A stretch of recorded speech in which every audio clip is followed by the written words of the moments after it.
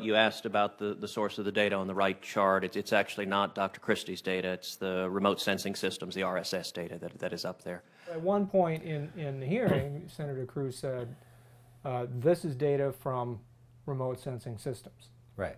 And as someone who works at remote sensing systems, would you agree that your data shows no planetary warming? Well, over the specific time period that Senator Cruz uses, yes. But if you look at a longer time period, no.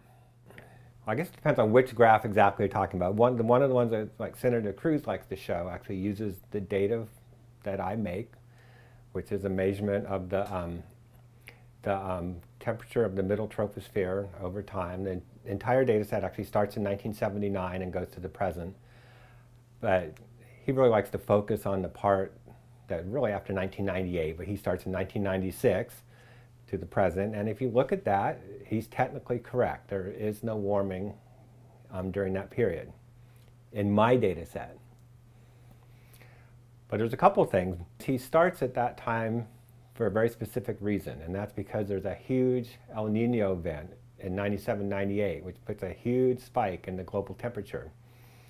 And of course, if you start at the top of a hill and you start driving, you're going to go downhill, at least in the beginning. And that's kind of the effect we're seeing here. You start your time series at a place when it's really high, and it's pretty easy to get no warming or even cooling if you do that. What would be the optimal length of time that we would want to take if we wanted to look to get an accurate picture? I think the longer the time period you can look at, the better, because there's lots of fluctuations in the climate. The temperature goes up and down at random on, year to year and decade time scales. And if you look at a longer time period, then you get a better idea of what the overall trend is. I guess that's the other point I was going to make. Senator Cruz focuses on one data set, mine, from one type of instrument, satellites, and he ignores all the other evidence.